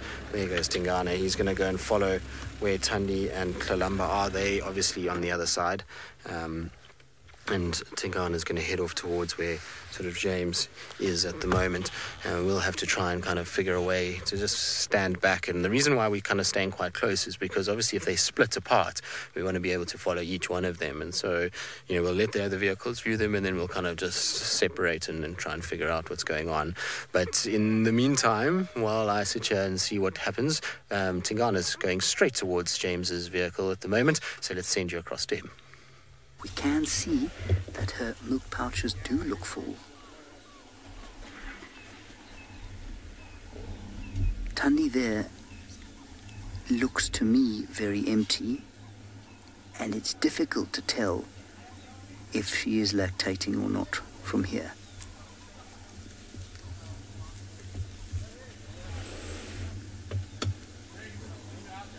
She's just smelling where Tlalamba's been.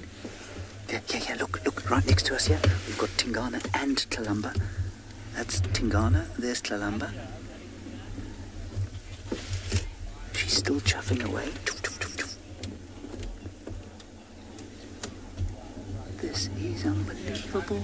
We've got 3 leopards within 3 meters of this car. Oh dear. That's Thandi now shouting at Tingana. She doesn't want him near. That would be expected if she's got baby cubs. He's not interested in causing trouble.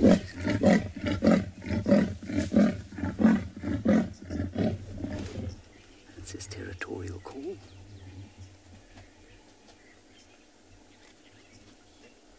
might just be able to hear the chuffing.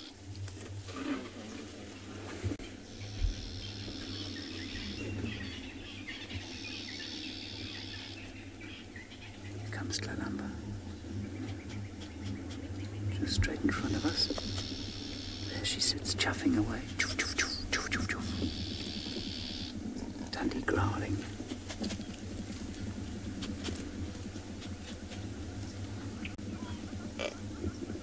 Still making a little frog sound to Tingana off to the left. There we go.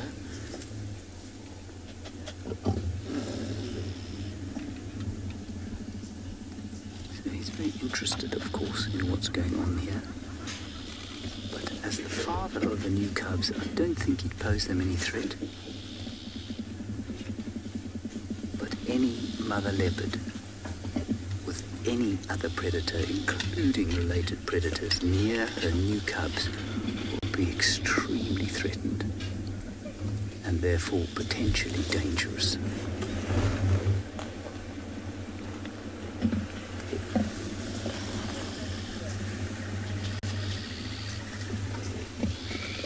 There now she's hissing at Tingana.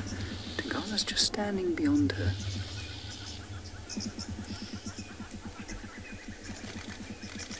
Looking as though butter wouldn't melt in his mouth. Oh no, he's going to do what he does best, which is sleep. He'll also be rolling to leave his scent there. You can just see Kalamba through the bushes in front of us, so all three still here.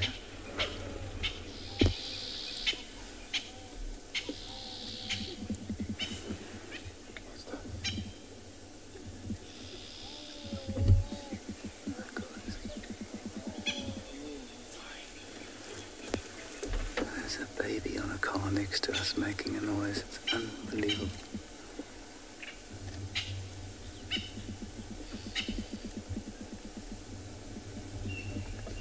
Many of you saying that this is so intense. Absolutely it is. Here goes Tundi.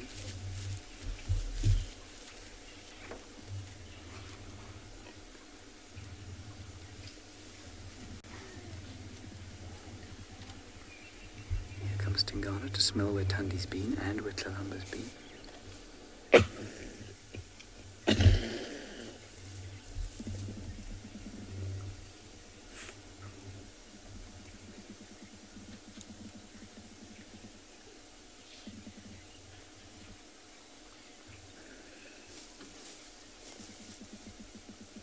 Just keep your eye on Tundi there. I'll explain what Tingana's doing. He's almost marking where she was lying. And he's salivating there. He's scraping his back legs. I just want to keep my eye on Tundi though. That's why. She's threatening him. She's saying, go away. I don't want you here.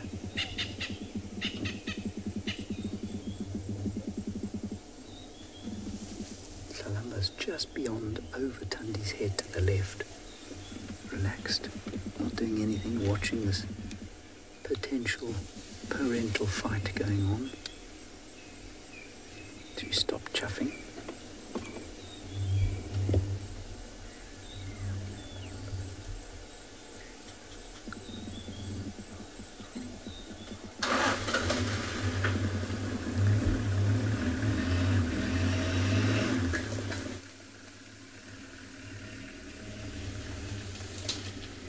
Many of you saying that these are the most amazing sounds. They are, and all three of them making different sounds, aren't they? Tingana with his sawing, Tundi with her growling, and Tlalamba with her hissing and chuffing. I'm just going to call Tristan and tell him to go around the other side, because I think he'll get it. We might just wait and see if that other vehicle doesn't go away. That light you can see is not the light of heaven, but in fact a spotlight from one of the other vehicles.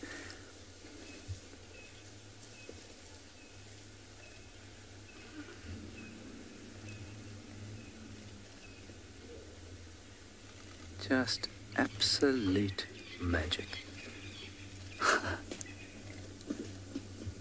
He's had enough. He's seen enough of his daughter and his consort, checked them out, seen that they're okay. Let's see if he moves off.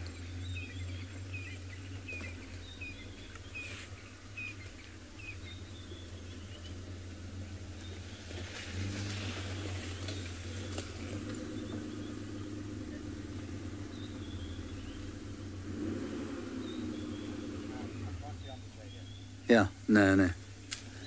I'm just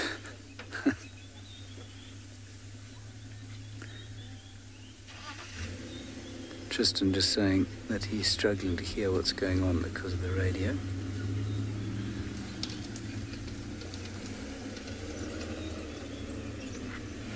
Right, so that's Tundi. Tingana's moved off. Tristan will probably try and follow up on him, and we'll stay with these two.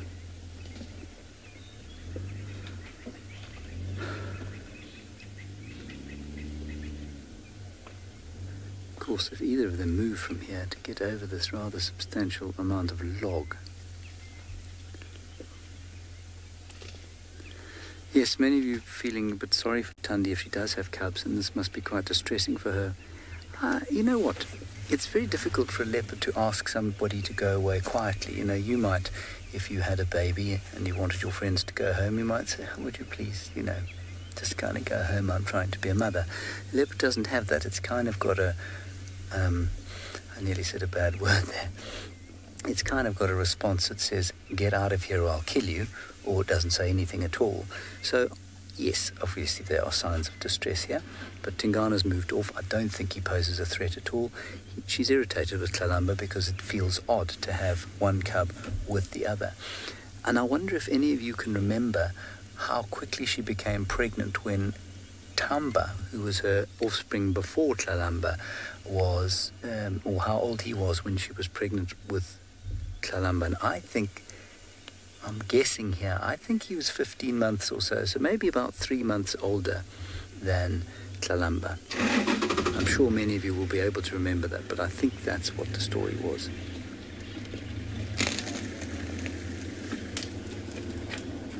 So, yes, I do think she's showing signs of distress, but I don't actually think there's a huge danger here. Alrighty, let's go across to the Vov, where I think there's probably a slightly calmer scene in the Maasai Mara.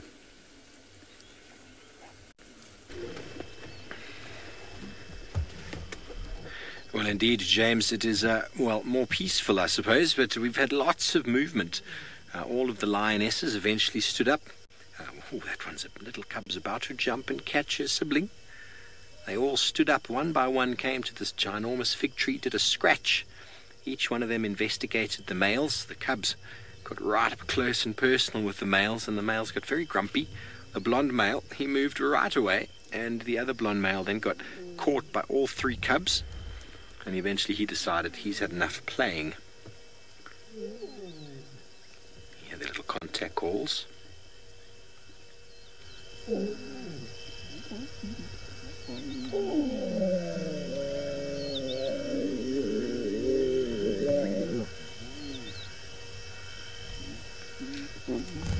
They've been making some phenomenal sounds.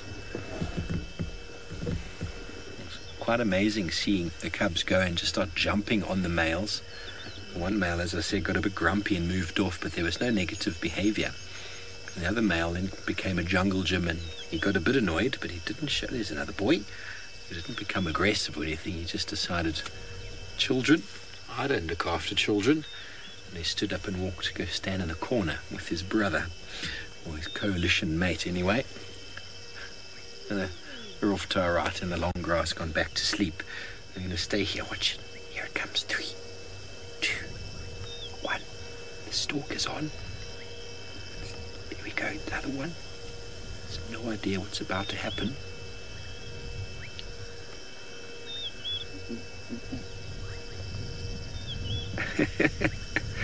Lost a little bit of his impetus there. How incredible to see the Juma family coming together like that. So interesting. James has been recording some phenomenal stuff here, so don't worry, there will be a highlights package, no doubt. When it happens, it all happens at the same time. I still marvels how Tingana and Tlalamba can hang out like that. It really, really does interest me. But then also seeing these three cubs jumping on those two adult males was also quite something. You're risking a lot going and messing with a big adult. We go back to the tree. And this tree is signposted by each lioness. Each lioness has scratched herself onto the tree. Oopsie, here he comes. Everyone's commenting on how cute they are. They are very cute. Very, very cute. And thankfully they've come back towards the road where we originally found. Oopsie, there we go. Up they go. Here comes Mum to put a bit of discipline in.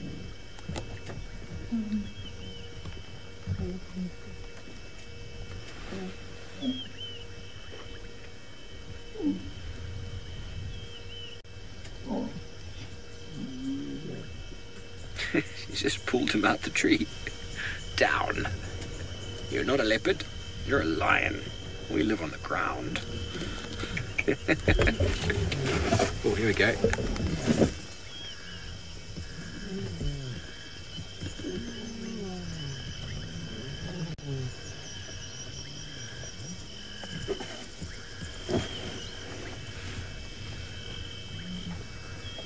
Some wonderful contact calling going on. And thankfully, as I said, they've come back to the road. And where we were in there was a very bumpy, lots of rocks. But which way are they going to move? The wind is coming now from directly in front of us. Sort of coming from the east. That's a good way to go, because that direction we've definitely got signal. No, don't look that way.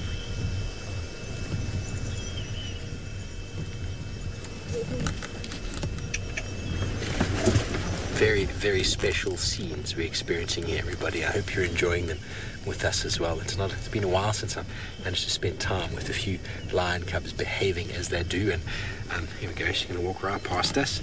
Each of the lionesses in turn has stood up in front of us and defecated, and thankfully the wind hasn't blown it in our direction, which has been very, very great. But anyway, we're going to stay here with this pride of lions, and while we do that, let's go back down and see how the leopard drama unfolds in Djuma. Right, we've got more conflagration going on here. Tundi is growling. Tlalamba is hissing. That's Tundi we're looking at. You can see that from her mangled ear. Tlalamba's just to the left-hand side, but behind some bushes, so we can't see what's going on. She's now hissing loudly.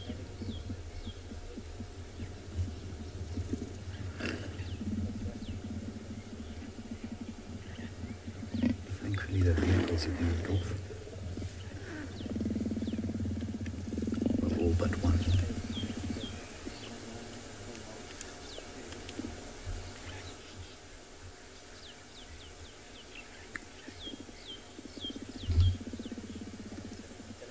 I must tell you that I've glanced up towards the vehicle that is in the sighting. There is not one person on it looking at the leopards.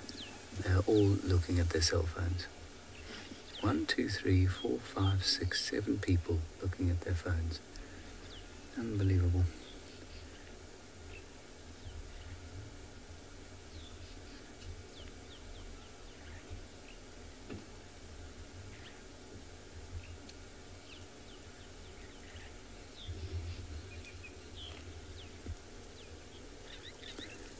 Kirsten's saying maybe they're watching Safari Live. Maybe they are. Maybe we've just got a better view.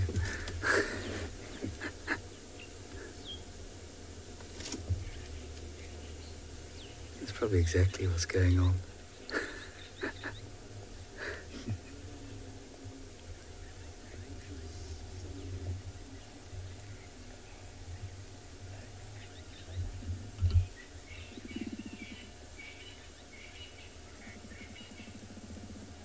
Just hear a slight growling. Well, David, you've had your answer live. The growling most certainly did attract another predator in the form of Tingana. So yes, absolutely. Would it attract hyenas? No, very unlikely, because they know that this is a fight. It's unlikely to be a food. They might come and investigate. Lions, yeah. Lions would come and look what was going on here.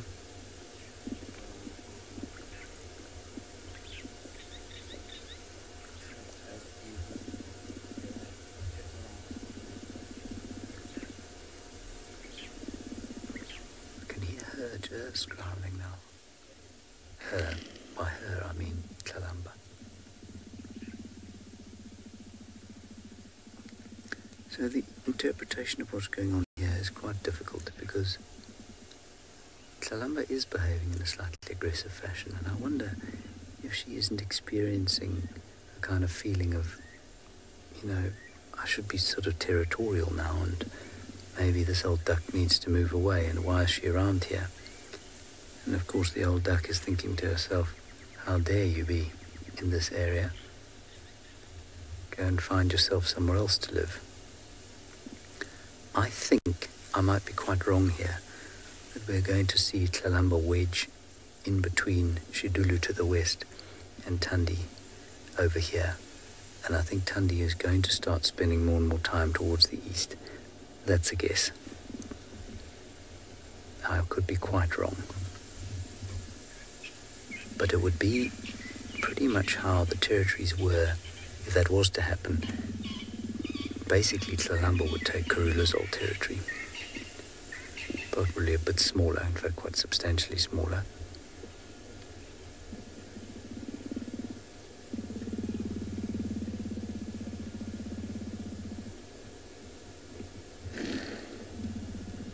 Still much hissing and snarling and anger and viciousness.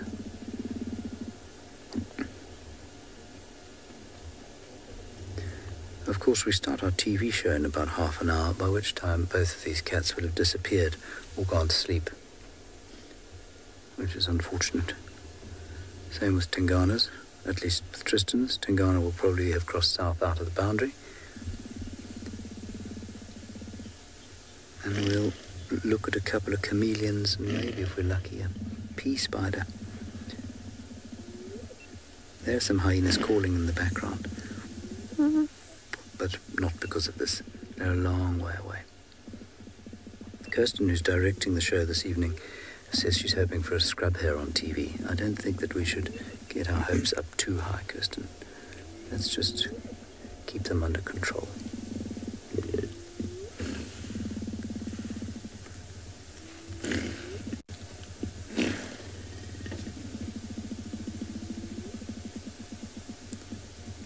I tell you, we were lucky today because there is a lot of bush around here, as you've seen. And when that first meeting took place, we just happened by blind luck to be in the right place. Nobody else had the view that we did.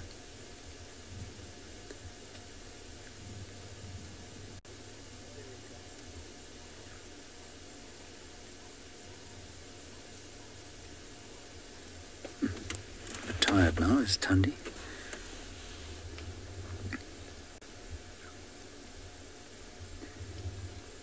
And the light has now faded completely. Alrighty. Oh dear, let's go back across to Tristan and let him update you as to whether or not Tingana is going to leave.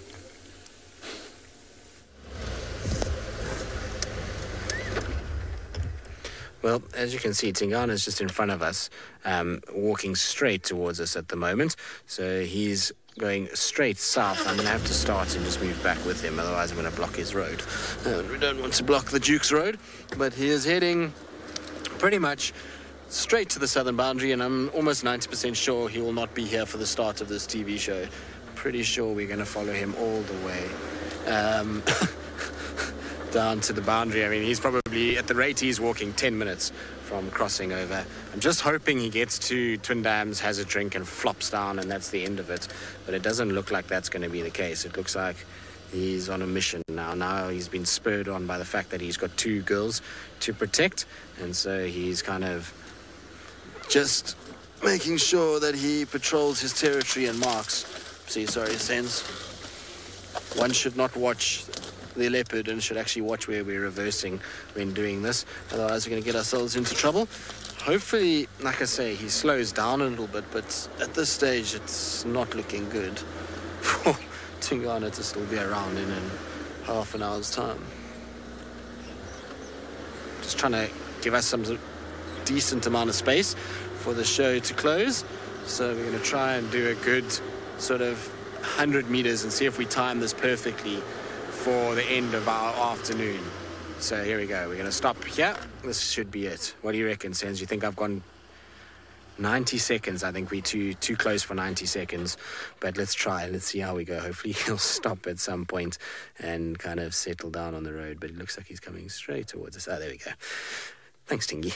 You've done me a solid there, because I think otherwise he would have come past us too quickly and we would have not got this right at all. But What an epic afternoon it's been. Whew. Leopards all over the place. No, don't go that way now. Oh, now you're going the wrong way. You were supposed to walk straight at us. Then we would have had a really nice walk by. Anyway, he's probably going to scent mark and then hopefully turn towards us. Yeah, there we go. Now he's going to come behind a car and then come in our direction. Unfortunately, though, it is that time where we do need to say goodbye to all of you. I'm sorry that we're not giving you a nice frame here because the car is way too close where he's rubbing his face in dung at the moment. So I do apologize about that. Sensor me go forward a little bit for you. But it has been an epic afternoon. Hopefully you've all enjoyed it and have had a good time. So from all of us, it's been an absolute pleasure. Hopefully we'll see you in half an hour for our TV show and again tomorrow morning for the Sunrise Safari.